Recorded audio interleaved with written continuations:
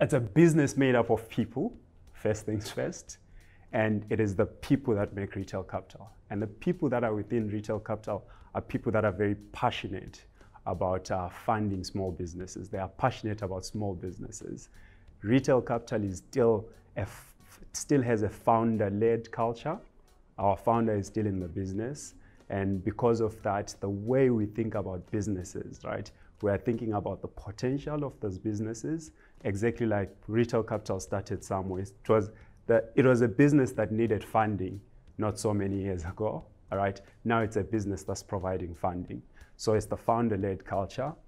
And we're essentially a business that exists, our sole purpose, really our existence, is around building sustainable businesses, right? Creating jobs and contributing to the South African economy. And our vision is really built around that. So our existence and the people in retail capital, we live and we breathe small businesses. Every meeting we get into is discussing small businesses. So we live the space.